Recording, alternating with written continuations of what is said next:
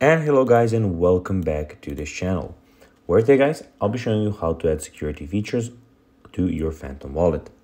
So guys, the first thing that you of course need to do is go to the App Store and download the Phantom wallet. And then guys, you just need to go and create your wallet. But guys, if you are struggling with both of these things, you can always go to our YouTube channel where you have plenty of how-to Phantom wallet videos, where you can also see how you can do this. Now guys, that we got that out of the way, let's see what we actually have in front of us here. So as you can see, here we have the Phantom wallet application, where we have the account where you can receive, buy and send tokens. You can also manage the token list.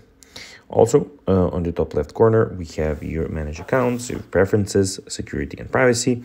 We have active networks, address book, connected apps. We have the developer settings, help and support, and the about Phantom. Also, here you have your collectibles, which at the moment I don't have any, but be sure when you have some, they will appear here.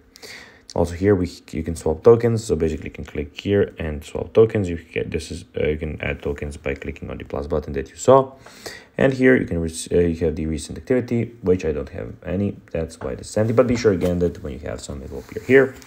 And here you can go and search for or type a URL. You can see the site, tokens, quests, and learn some more.